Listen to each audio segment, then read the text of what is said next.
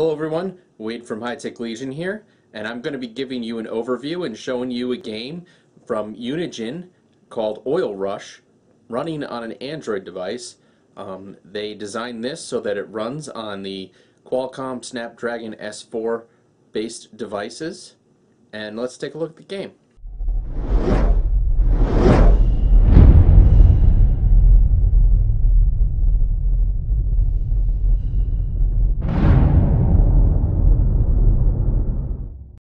So here we have the Oil Rush naval strategy game from Unigine running on the Samsung Galaxy S3. You can see on the main menu here we have three options. We have the campaign or the story mode. We have quick game, and we also have options. Under quick game, you can start a game from any of the maps that are included in the game.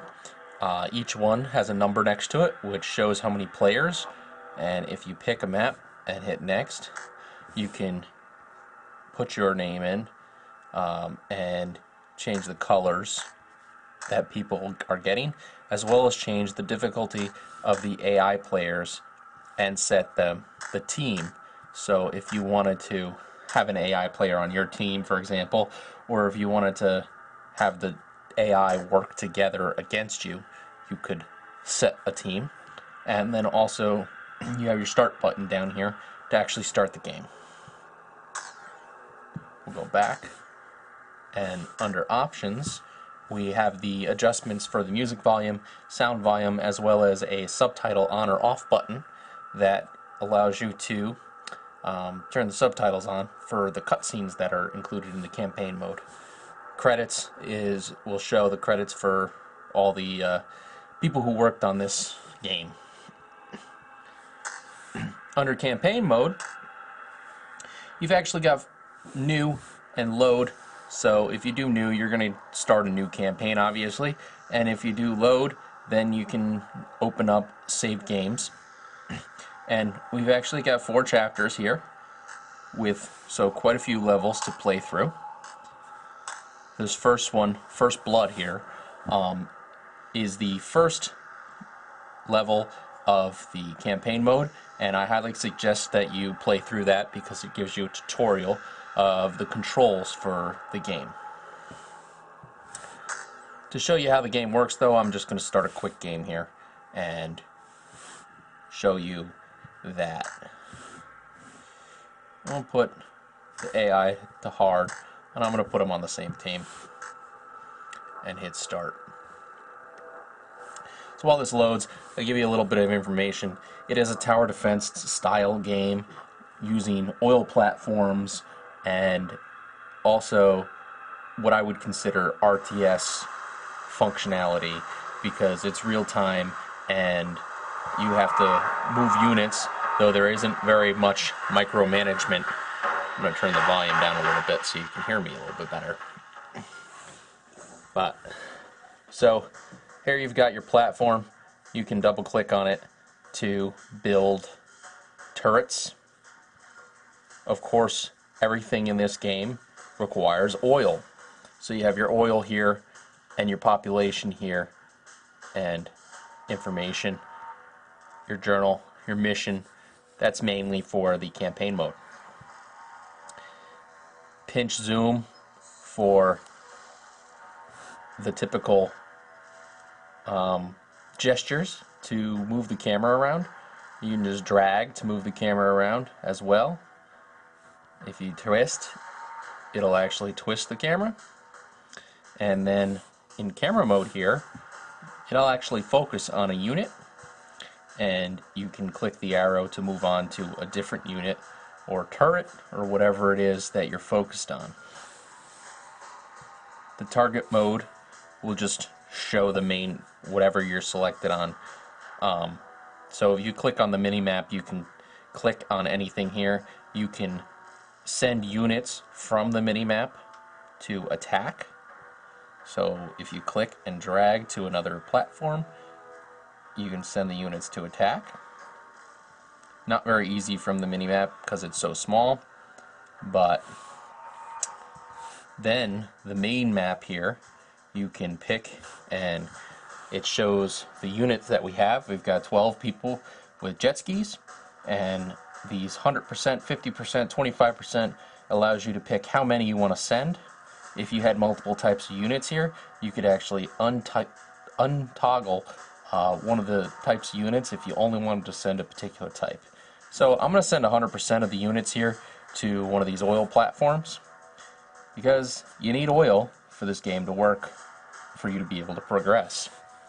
And under this here, we've got a technology tree, and there's actually 3 sections of that technology tree that you'll be able to build on based on how many platforms you capture and how many kills you get.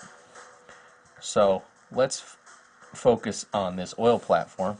I'm going to put it in camera mode so you can see the battle happening and the 3D graphics that this game provides. Pretty good for an Android phone, really, when you think about it. So here we've got hard AI, obviously, and they're beating the crud out of my jet ski guys.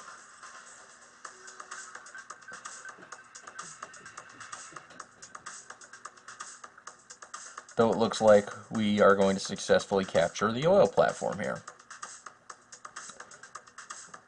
Excellent.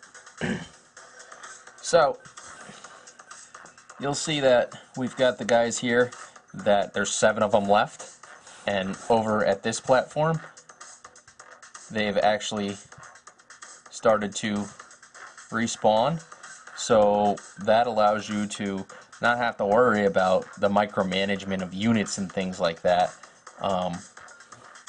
And these little up arrows actually allow you to upgrade your turret's defense so that they are more powerful, because they're pretty easily destroyed. We killed some units, so we can go into the technology tree here now. We've got 4 available points, and you would just click it and hit research, and it immediately becomes active. So once you have a couple things, you can see that the power-ups are over here on the right corner, and they actually cost oil to use. So you've got the flag and the quick build here that cost 40 and 50 oil to use. How you would use it, you would just drag them onto a platform, and then it activates it for a short period of time, and you have to wait for the cooldown to be able to use it again, so that it's not overpowered. You've also got your menu here where you can resume, restart the level, save the game, load the game, and get into your options as well. So I'm going to go back to the main menu.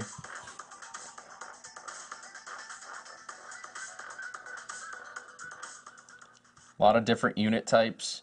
You've got helicopters and planes, jet skis, all kinds of different types of boats that you can use, and as you progress through the game you'll get more and more of those in the campaign mode. The storyline is pretty good on this game, and you know, you'll really move through the technology tree as well as get to play with all the different units playing the campaign.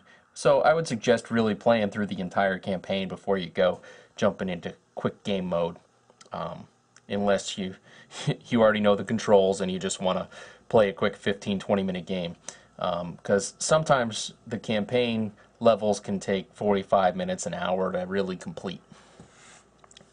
This has been an overview of the Unigine Oil Rush game for Android. I hope you enjoyed the video and taking a look at this new game that Unigine will be releasing for Android. And please don't forget to subscribe to our YouTube, Facebook, and Twitter, and check out the full review at www.hightechlegion.com, as well as other reviews there. Take care.